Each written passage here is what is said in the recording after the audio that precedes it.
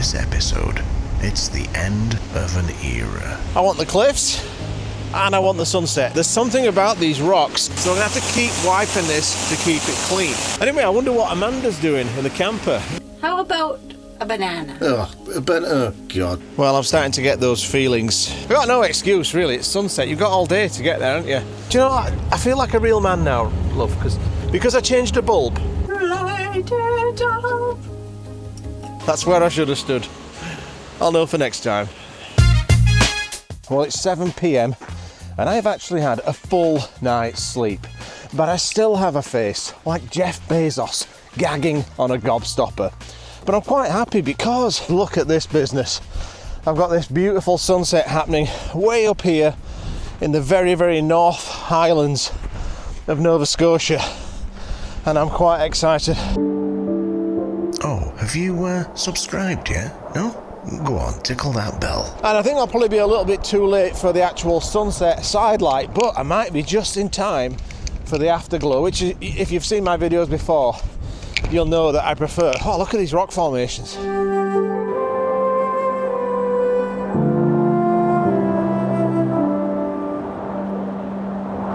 This is the problem when you arrive at somewhere you've never been before and the light's kicking off and you know you're wasting precious minutes trying to find the ideal vantage point.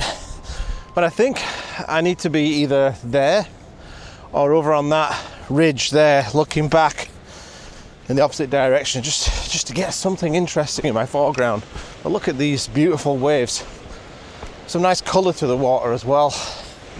So I'm excited, but I'm also a little bit annoyed, as always, that I didn't come here half an hour earlier, and then I'd already know where I need to be. I would have scoped out the most interesting shapes and rock formations. Just look at that business.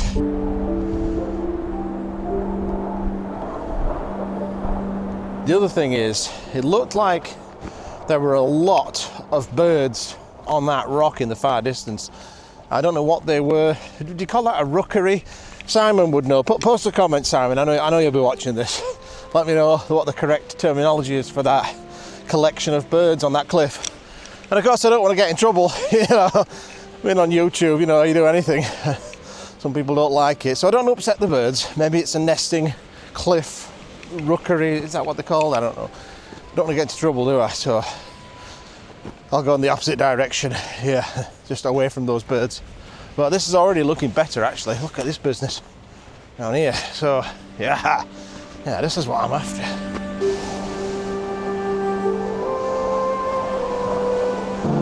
All right, I think I found my spot. There's the sun setting, absolutely gorgeous. And then I've got this foreground area in here, but I don't know if it's going to be wide enough to be able to fit in these cliffs. I want the cliffs and I want the sunset. Maybe I can fit it all in one frame with the 14mm. So I will stop gabbing, get my camera out, as it's just about time. But as the saying goes, time waits for no man. As soon as I set up my camera, the sun disappeared behind a massive cloud. But I did manage to rattle off a couple of quick test shots just before it faded off, and to be quite honest, I wasn't blown away with those compositions because I was still hunting, and it's kind of challenging because, let me just show you, switch hands here.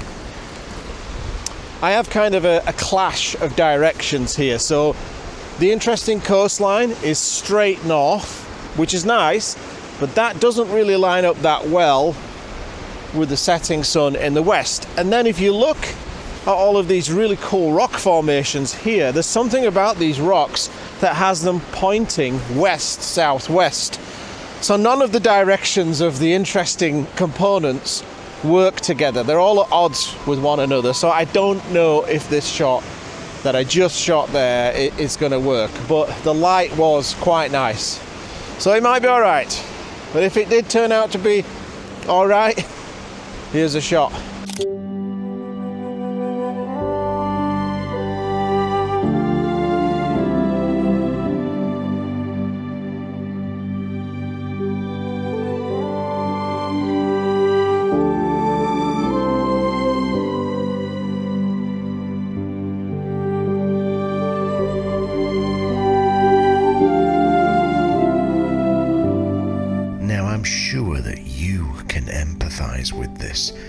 if only I'd been there 10 minutes earlier, I would have got a slightly less crap shot. So what I think I'll do is just stick around for the afterglow now. So the sun is setting over those mountains over there. You can just see it going down.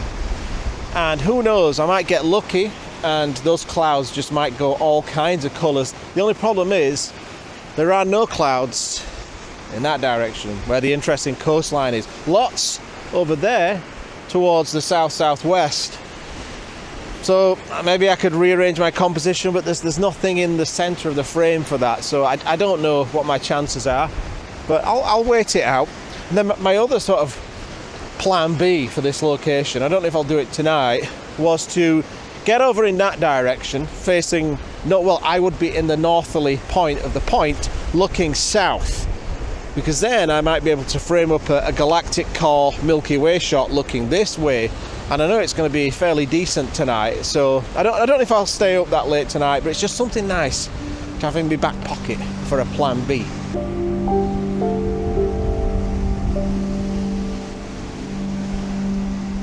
Now, I don't know about you, but whenever I'm waiting for that last blush of colour in the sky during sunset, I like to read a copy of Chasing Awe with Gavin Hardcastle. It's almost sold out entirely, and to be quite honest with you, I don't know what I'm going to go on about once these have completely gone. I guess I could always go on about the fabulous ebook version, which is much more affordable because of the lack of shipping costs. There's a link to both versions in the description. But yeah, I mean, it's almost gone, and then when it's gone, I won't be doing any more of these silly gags, which will be kind of sad, won't it? Yeah. Unless I write another book. Yeah, maybe I'll get on that. Yeah. It's expensive though, printing books, so you know, might need a bit of cash up front, so there's a link in the description below. It really will be the end of an era when that book has gone. As they say, nothing lasts forever. Well, that's it. It's a bust. The light did not erupt. I didn't think there was much chance of it, to be quite honest with you. But you got to wait, haven't you? You got to try. And I tried. It didn't work out. But I mean, you guys do say that you want to see my failures as well as my successes. So this is another one of those failures, you know.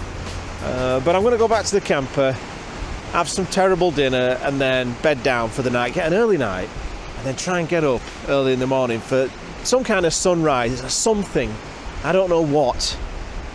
But I need to redeem myself after this abject failure. Anyway, I wonder what Amanda's doing in the camper. Probably reading a copy of Chasing Awe. Oh, she won't be. Yeah, no, she won't. Still hasn't paid for her copy. Wanted a discount. I said you could right off. No, I'm only joking. I gave her 35% off. I just found this epic sea stack in this beautiful cove here on my way out after the light's done. So that's the only thing that I'm going to teach you in this video. The only lesson to be learned here is don't be like me. Show up half an hour earlier if you can. You've got no excuse really. It's sunset. You've got all day to get there, haven't you? But somehow I'm always late. Oh, there you go. That's where I should have stood. I'll know for next time. And so I shambled back down to the camper where Amanda was keeping warm and cosy. Hi. Yeah. We found a place to park up and spend the night, and before we knew it, it was time for breakfast. Well, it's the morning after the night before, after last night's failed sunset shoot, and we've camped down on the beach, and it was a glorious night. All that we heard was just crashing waves, and oh, what better sleep could you have than that? Anyway, I'm devouring my quite foul breakfast. It's this apple cinnamon oatmeal, which I made the mistake of buying the high protein version, and it is quite horrible, but my coffee is absolutely wonderful this morning. Oh. Good morning, love. Good morning. We're a few hours from home, so we're going to head south, just see what we see, and then I guess we're going to do a Home Depot run because we need a whole bunch of lights for the church. Lighting, light it up, light it up.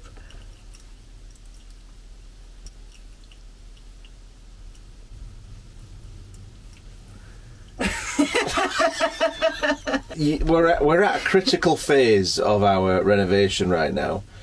You won't probably get to see it on Hardcastle Towers for months because we've still got videos that are filmed from last year that need to be edited. And the reason why you guys haven't seen us regularly every week like it used to be, like clockwork, is because of this reno, and we just have to be there all the time. There's all these little details. We're really hands-on right now, doing lots. We're doing lots of work. We're painting the whole thing ourselves, which is really time consuming, but it's going to save us a bunch of money. And you're going to sand the floors? Yeah, we're going to sand the floors next week. So it's all these little jobs that we just have to get done so that we can move in as soon as possible. And then once we've moved in, then we get our lives back and the videos will start to be a bit more regular. And we can go far. Yeah, we can go on long trips. We can leave the country and go on trips. Yeah. That'll be so nice just to get out of Canada for a little while. Go and see me mum, you know. I haven't seen her in years due to the obvious. What are you having for breakfast, love? I'd like a banana. A banana? Yeah. Oh, well, you're in luck. Here you go. There's a banana there. Yeah. What do you want for breakfast? Well, I'd like a full English breakfast. How about a banana? Oh, oh God, go on then. Cheers.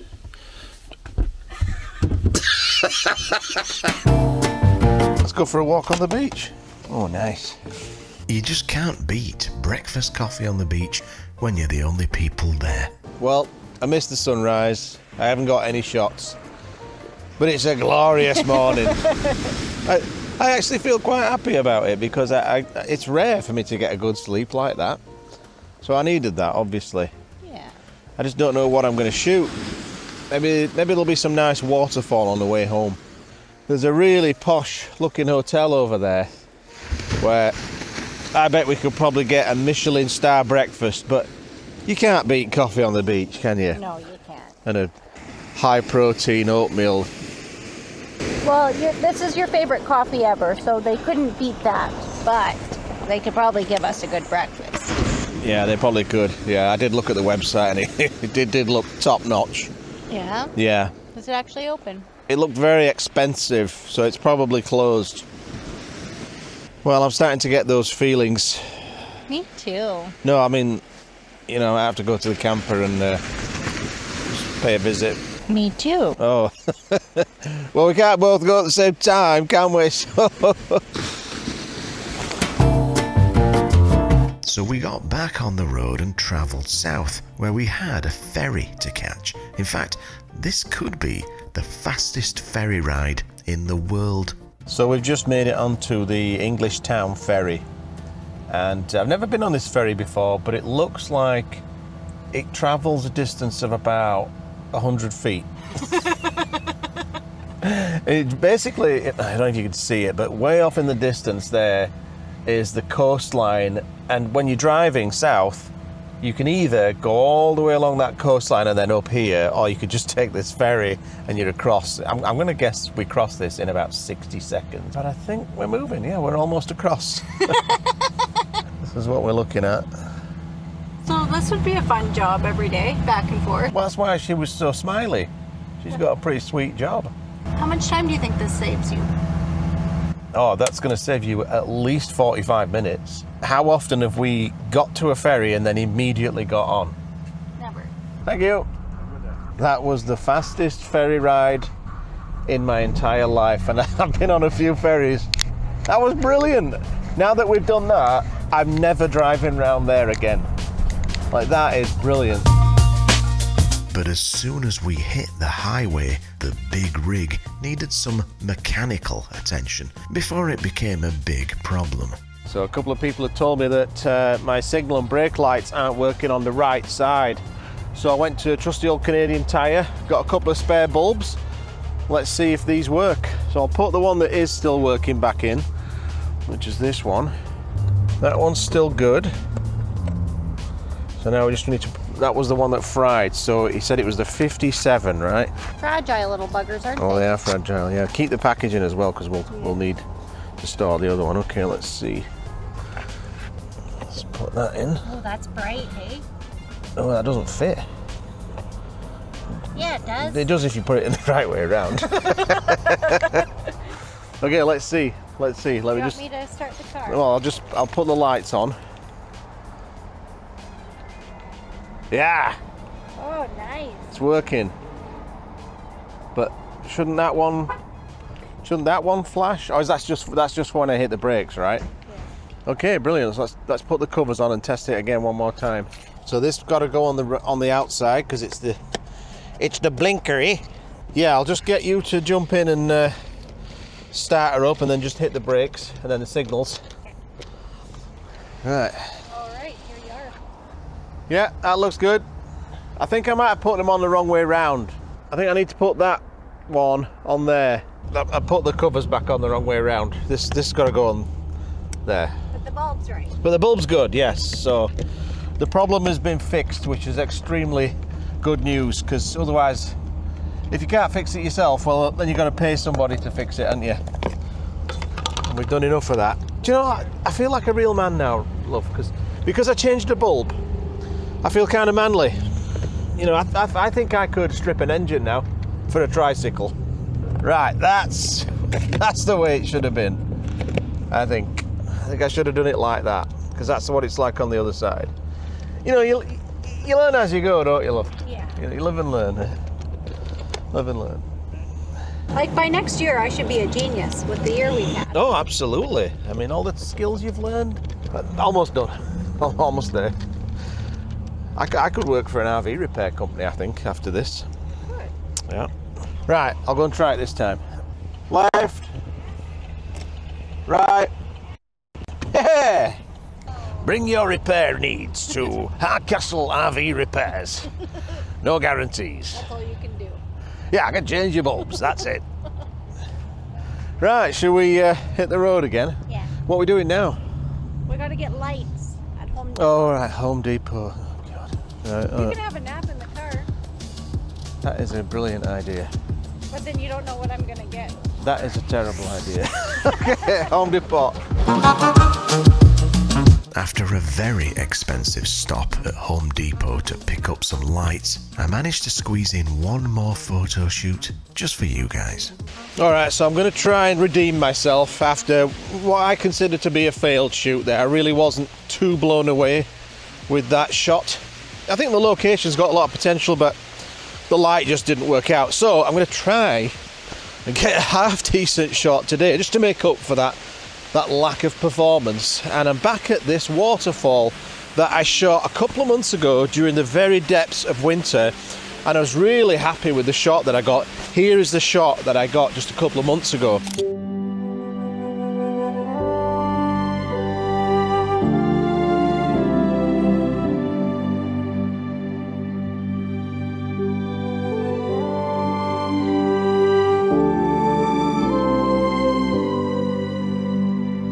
And so I'm back here again in early spring conditions, so it should be a little bit safer getting down to the waterfall, but it might not be as dramatic without all that beautiful ice and snow that I had a couple of months ago. But it does look quite good, so I think there's a chance I might get a good shot here.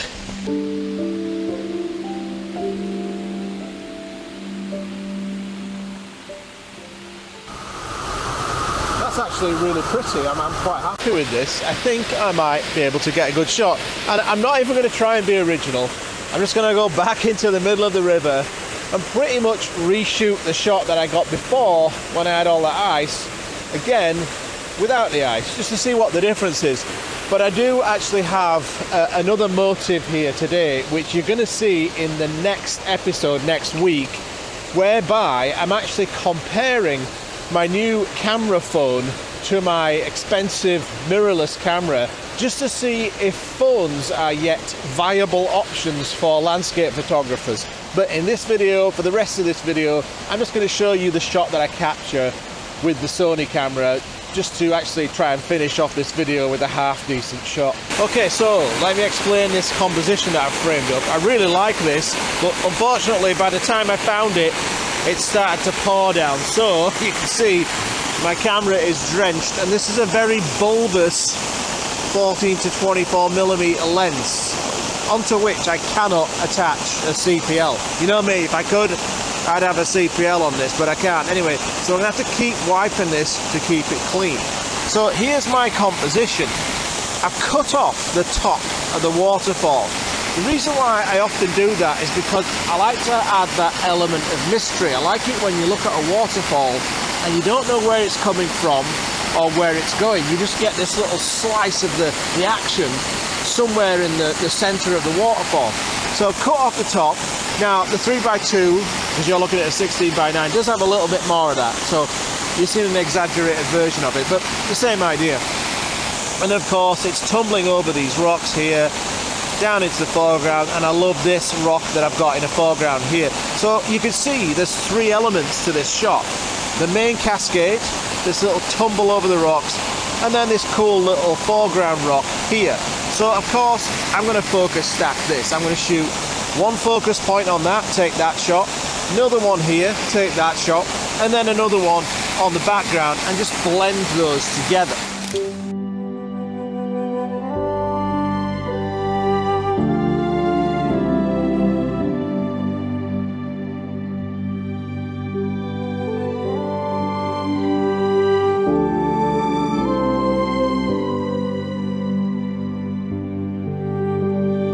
Well, it turns out I didn't need that focus stack because I preferred this 4:2 crop, and I hope you enjoy it too.